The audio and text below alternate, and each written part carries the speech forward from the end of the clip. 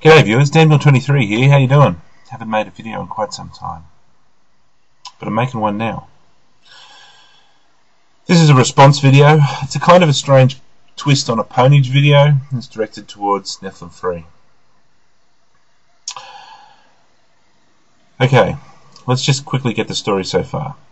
There is a parent population of little lizards called Podsecula, and a small segment of them were transplanted onto a small island, and that smaller daughter population developed cecal valves, a morphological change.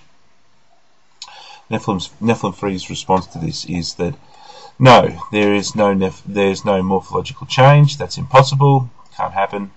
And more than that, Nephilim believes that the information for cecal valves was in the original parent population.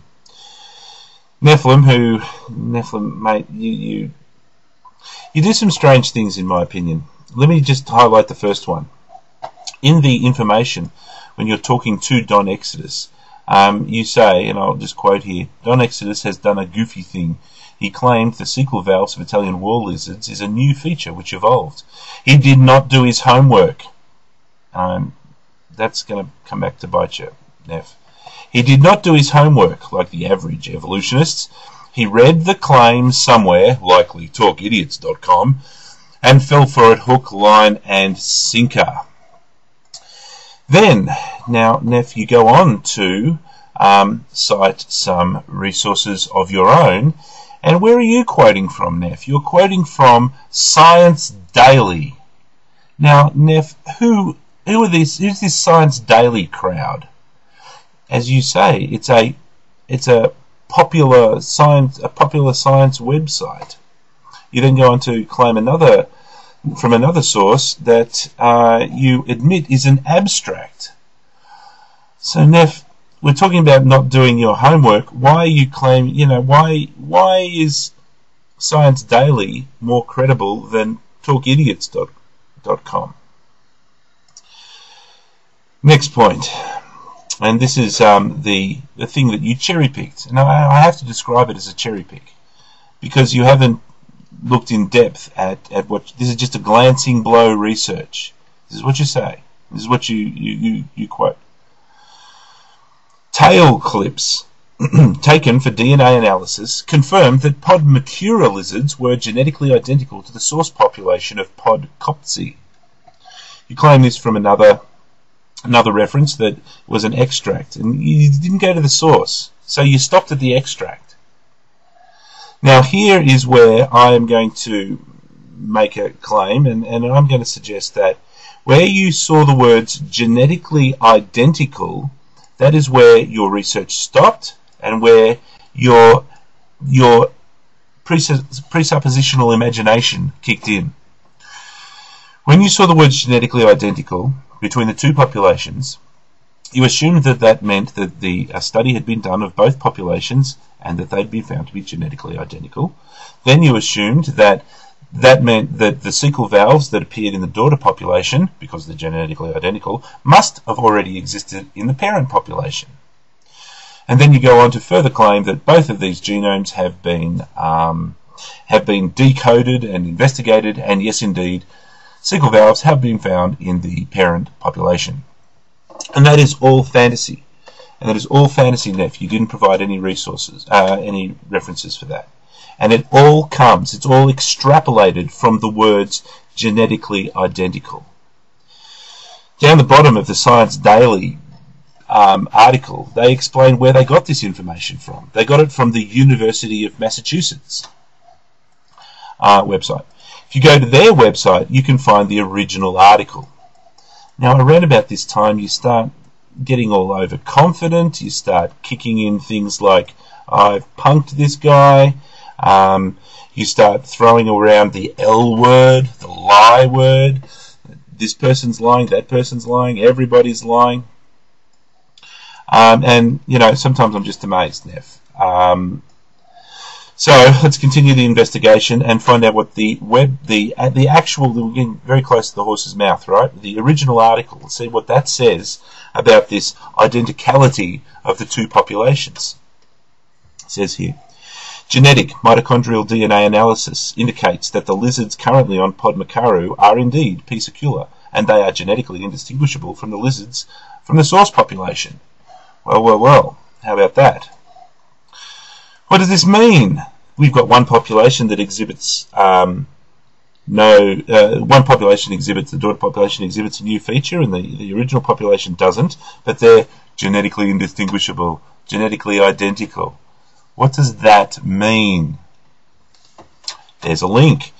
Now, I suspect you didn't read the original article, and I'll explain that a little bit later on, why I think that, for a number of different reasons I think that. But there's a link here, and we'll just click on that link and find out what they mean by genetically indistinguishable. Now I'm going to read out a whole bunch of scientific gobbledygook that I had a lot of trouble understanding, and I had to Google very small sections of it, bit by bit, to understand what it says. Here's what it says. Neighbour joining tree of Duke's Cantor, distances derived from a concatenated alignment of partial mitochondrial 12S rDNA and 16S rDNA sequences, showing phylogenetic relationships among the selected number of populations of P. secula and P. messalinianus, include individuals from two populations studied here.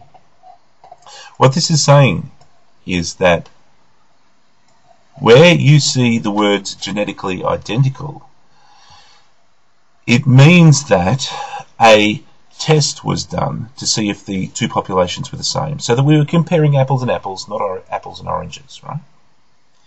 And the test that was done is it's like fingerprints. You know, when you go to court and you get fingerprint evidence, what they do is they check that 15 features on a fingerprint are the same, and then they consider that it's statistically highly improbable that anybody else is going to, that's going to be your fingerprints. It's statistically unlikely to be anybody else's. And they do the same thing with genetic testing. They do this in the courts as well. They don't sequence the whole genome. Think how long it took to sequence the whole human genome and find out what all the genes do. That's years. I think it's still ongoing, right?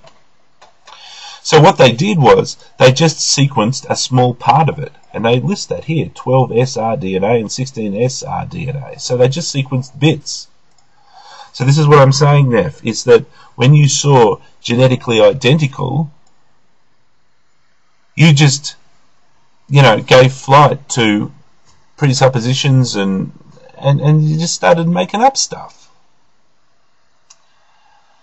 Okay, so your claim now is that Podsecurus, the genomes have been sequenced, and that the sequel valves have been found in the original population. And I'm going to say, I'm going to put it on the line and say, no, it hasn't. That is not true. And I have looked. And if you can find the information, well, show me. But that is not true. And I'll even take that one step further, because the University of Massachusetts advertises Duncan IRSCHICK, who was involved in the research and did the article, and it's got his website here. And I went and asked him a question or two.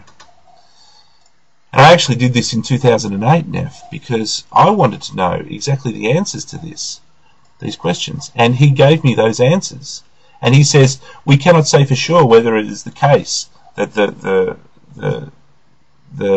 sequel valves exist in the pre-existing parent population. I highly doubt it. It's not an all or nothing trait. It's likely controlled by many genes. Again, we cannot say. We do not know that the population. All we know is that the population all of a sudden has sequel valves. The parent population does not. The genetic mechanism is unknown. Okay, so I'm going to do part 2, where I'm going to bring this all together and